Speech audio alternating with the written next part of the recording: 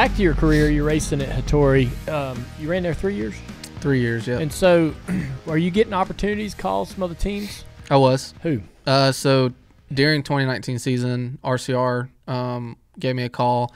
So they gave me a call. Austin Craven gave me a call and told me that Colleague wanted to talk to you, Colleague Racing. Because they got a connection, right? Right. So we talk a little bit that year, didn't really go nowhere, and then 2020 comes. Did you want it to? Yeah, no, I did. We didn't have the funding at the time. We didn't have the funding to go to RCR. We didn't have the funding to go to Colleague. Like we were barely making ends meet doing what we were doing in the truck level. So during the 2020 season, towards the end of the year, I went and sat down with Chris Rice and we talked about going into 2021 being with Colleague Racing and being in the Xfinity series, and the deal could have been done. And I ended up actually calling Jack Irvin with Toyota and letting him know that, hey, I'm thinking about going and doing this deal on the Xfinity side. And that's because Hattori's a Toyota. Yeah, to Hattori is So you gotta let 'em Toyota. know. So I'm like, I'm not the type of person that ever wants to burn a bridge. I want to always keep the door open. You never know when you're going to cross that bridge again. So I've always just been that type of guy. And so I call, Jack Irvin first and start talking to him. And I'm like, hey, I'm thinking about letting the team know here in the next week or so that I am thinking about making a change. And he's like, well, I really want to keep you. Like, I want you to be at Toyota. I want you to be, if you are okay with being a Matt Crafton of the truck series, I want you to be that guy. And I'm like, well, let me think about this a little bit. And, we go back and forth and there's some offers thrown at me and things like that. And ultimately I made the decision. I'm like, this could be a good deal. Like I can race 23, 24 races a year. I can spend a lot of time with my family. I'd have a lot more time to spend at home with the family. And I was really, that was weighing on me a lot, was like, I'm going to have a lot more time to spend with the kids. And we all made it kind of work out for 2021 to stay at Toyota. And at that point, my mindset was I'm gonna race in the truck series. Like I've always wanted to make it to the cup level. It's not like I didn't, but I was like, I'm okay with this. Like I'm to the age now that it's not going to be something like, well, what could have happened? Right.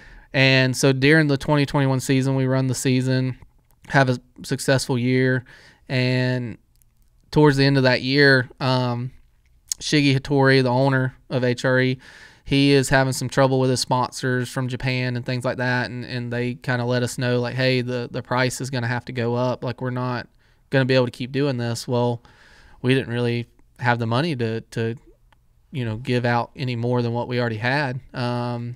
And so towards the end of 2021, we get to talking I end up calling Austin Craven up, cold call him, and I'm like, hey, man, I know I had told you about, this whole Toyota deal and that I'm going to stay with Toyota for a long time and that we have a long-term contract, this or that. I'm like, I think that we need to have a talk. And at the time, he's like, well, we already have all of our stuff booked. Like all of our cars are, signed for this. And they were talking about the 21 car was in the works for another driver taking that ride. That there was something with wording and things like that had to get changed, but that it was basically a done deal. I'm like, man, all right, well, we start looking around different places at what are we going to do? Like, where are we going to run? We knew we didn't have the money to go run back at HRE with what they were wanting us to bring. And he ends up calling me a few days later. Craven does. He's like, hey, you haven't done anything, right? I'm like, yeah, no, I haven't. And he's like, come talk to me. He's like, we're having something go down with the 21 car. It might end up being open. I'm like, okay. So we go and talk to him and somehow made the deal work. I mean, when we come into the program at the end of 2020, going into 2022, we didn't have full funding. We didn't have the funding to run the full season. We didn't have full funding. And we went to work. Austin Craven and I, he's my manager now. We go to work. We start talking about, what are we going to do sponsorship-wise? And we get to talking to my dad and, thinking what B2B deals can we do? And that's where Bennett came along, Bennett Transportation Logistics, and we go and talk to them. They're based out of Atlanta, Georgia, so they're not far from where I grew up. And we get to talking, and my dad, he's always with, freight and everything that goes out with the steel, he's always just used whoever the lowest bidder is, and he just kind of sends it out that way. Well, he ends up talking to Bennett, and we work out a deal with them, a B2B deal, where now he does all of his freight, all of his steel, everything goes straight through Bennett, because they use their flatbed trucking and everything, and they send it all out. And that's how the whole Bennett deal came together. Was a B2B deal with my dad and them, and that's what kind of merged the gap on us making it work for 22 and now this year in 23.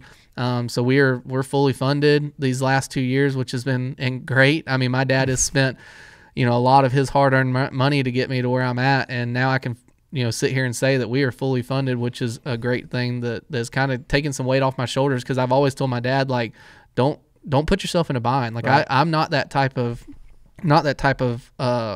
son or driver or whatever where you just want your dad to keep flipping the bill. Like, I wanted him to see a path to where he didn't have to bring no more money to the table. Like, we wanted, that was our ultimate goal. Like, we don't want my dad to be spending the money any more than he has to. And now I can sit here and say that we're fully funded, and it's a great feeling.